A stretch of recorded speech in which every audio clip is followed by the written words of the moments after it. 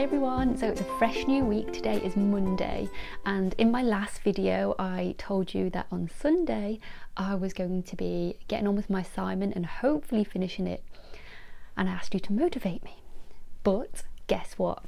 It was Sunday, I was motivated, and I've got 400 words left of my assignment to do, and then it's done. How amazing is that? I was really motivated. I got on it, I started typing, I found all my references that I needed to find. I was on the ball yesterday. I'm so proud of myself. So I do have 400 words left out of 3,000. I've really smashed this one out, guys. I'm just hoping and praying that what I've written makes sense and it matches the assignment brief. So I do need to go back and change that if needed, but I've got until April before I have to submit it, so I've got plenty of time to perfect this one and get the grade I really want. So I'm chuffed. I just thought I'd update you. Today is Monday, I've just said this, but I have a day off and I've just been for a training session at our Works Education Centre. If you don't already know, I work in sexual health. So in sexual health, I'm a healthcare assistant, and we usually work alongside the nurses and the doctors and help where needed. But now they're training us to actually see patients alone and do the testing alone as long as the patient doesn't have any symptoms. So they're training us to use the computer system, how to manage patients, how to assess patients properly and give them the best care possible properly in a sexual health setting, and assessing those risks and how we manage those risks. To be honest, the computer side of things, I am on that already, because I actually taught myself the Excelicare system that we have, which is a really frustrating, complicated system. So today's session was really good, really loved it. We had an amazing nurse go through it all with me and teach me everything, and yeah.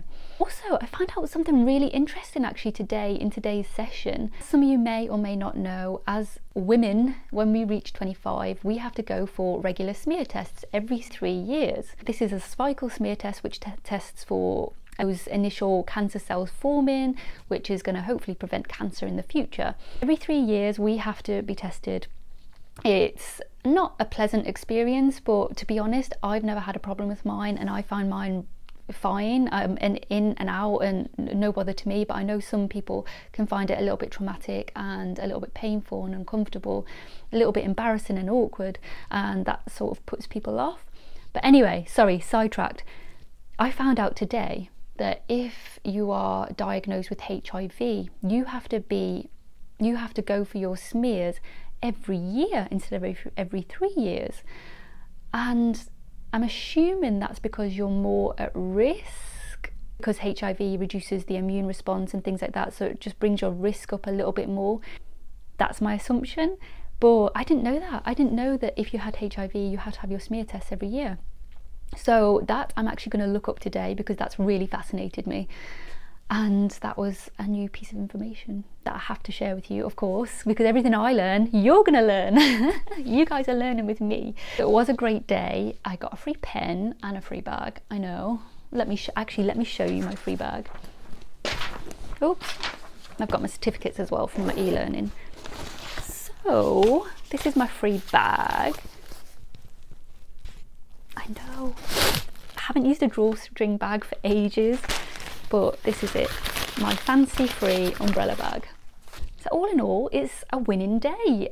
Tomorrow we have a couple of hours. We're back on the policy and politics tomorrow. Wednesday we've got an all day 9 till 6:30 session of physiology. And then Thursday we have a respiratory skills session, so I will show you this. It's going to be a really great week and I can't wait to get stuck into it this week. So today is Wednesday. Yesterday we had our policy and politics lecture, which, to be honest, it was a good lecture. It was all about A&E admissions and discharges and all about discharge planning. And something really interesting, I always pick up these random facts from these lectures, and it's all I take from these lectures. I don't know why. Last week I told you about the random fact about the west side and the east side and where people live. This week I've got something really interesting to tell you. I didn't know this. This was brand new information to me. This is another general knowledge fact for your quizzes, hopefully. But basically I found out today that when a patient gets admitted to hospital, they're only the hospital is only funded for 4 days of that patient's stay. Once it's been past 4 days, that funding's no longer available for that patient. Then the hospital has to find that money from somewhere to support and fund that patient, if that makes sense. So you've got all these patients that are staying weeks and months and whatever because they can't be discharged yet, it's not safe, or they acquire an infection or something, so they've got a longer stay, and that hospital no longer has funding. So then there's going to be all this excess funding that's having to come out of their own sort of money pot.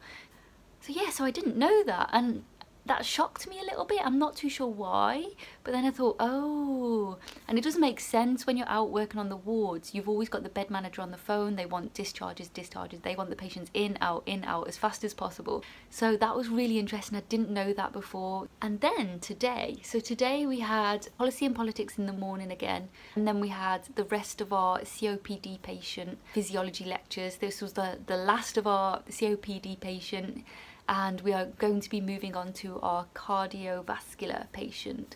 So I'm really looking forward to our next patient, our next case study, learning some new things about the cardiovascular system and heart failure and all of that. Really, really excited to get stuck into this 3rd case study. Can you believe we are halfway through our physiology teachings? How scary is that?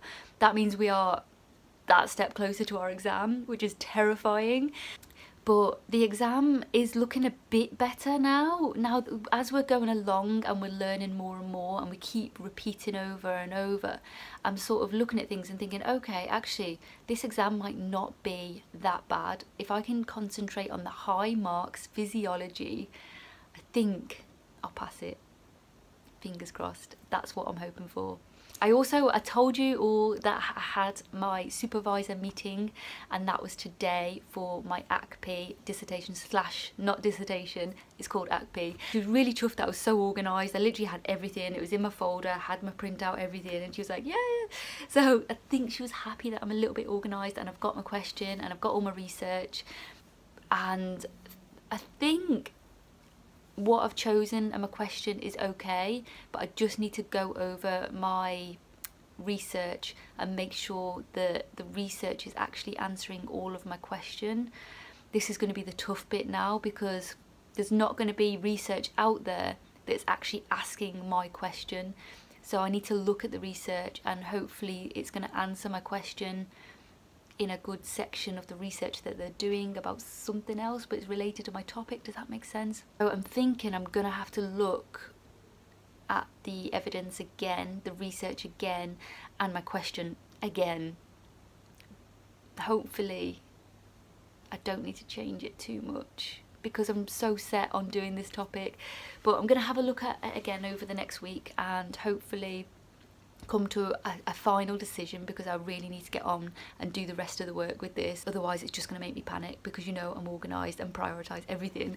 So yeah, but this doesn't have to be submitted till October, so I have got time. I just want to make sure that I'm doing each bit well ahead of time so that I don't get caught up and don't get left behind and don't rush and panic towards the end.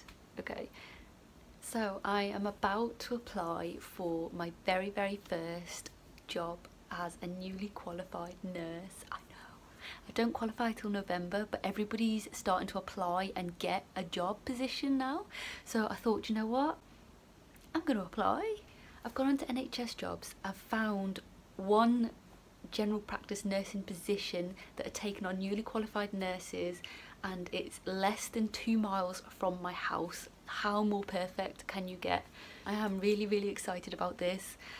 It's going to be my first job, and if not anything, it's going to be a good experience to do the application form, hopefully get an interview and experience an interview.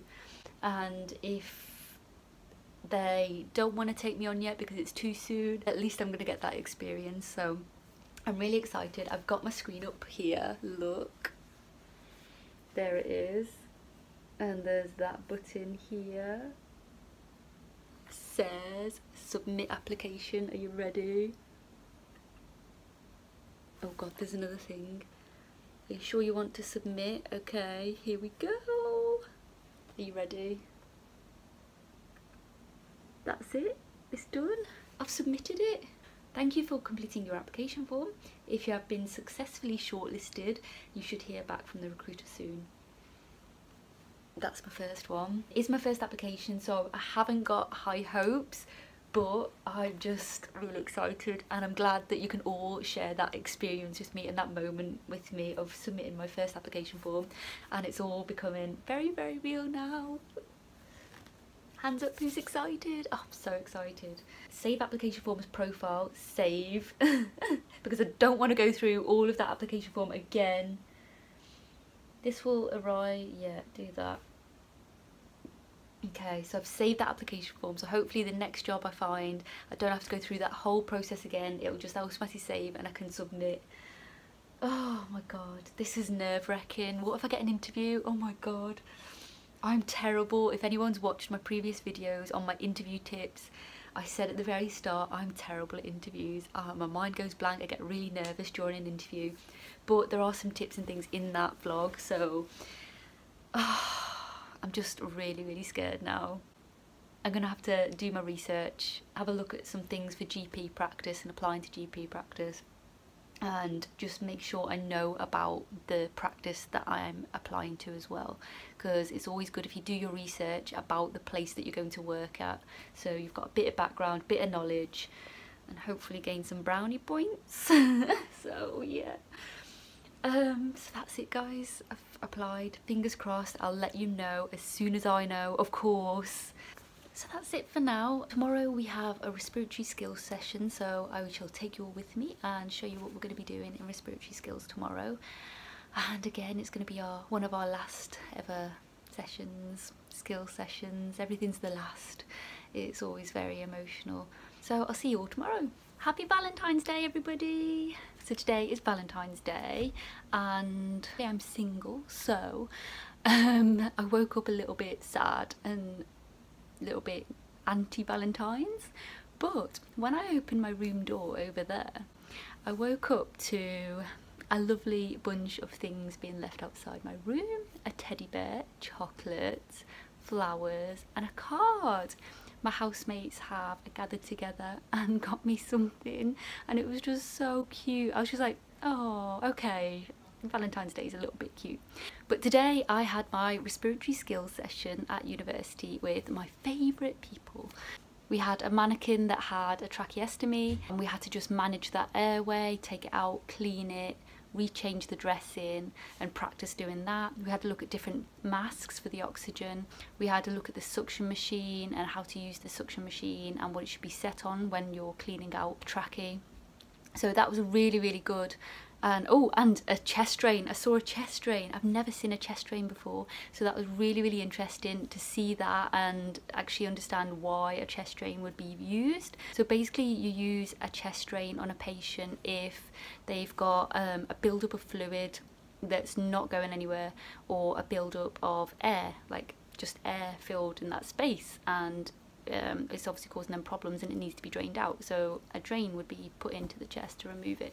So it was really interesting to go through all of that because I'd never seen any of that before. Obviously I've seen the masks and the different valves for the oxygen, but I hadn't seen tracheies before, chest drains, and that was new to me. So I was really excited, really happy that I did that.